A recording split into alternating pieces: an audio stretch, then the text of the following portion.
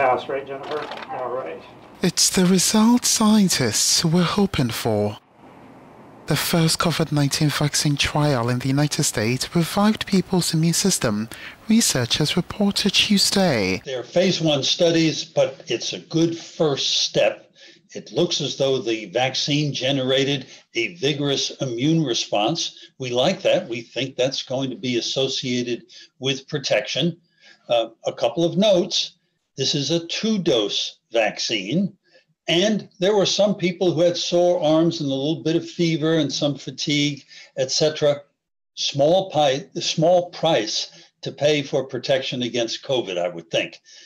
So there's nothing there that would inhibit us from going on to larger trials, and they're currently underway. But researchers are treading cautiously as they begin to try the vaccine on older people. It's a careful, stepwise way of doing it. First, a smaller group of younger people, then you expand it to older people since it worked very well in the younger group. And we'll have to see how the older persons respond.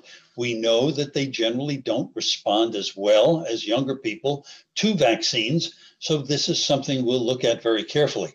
It's probably one of the reasons this is a 2-dose vaccine, because we clearly want to protect older people and people who are frail with chronic underlying illnesses.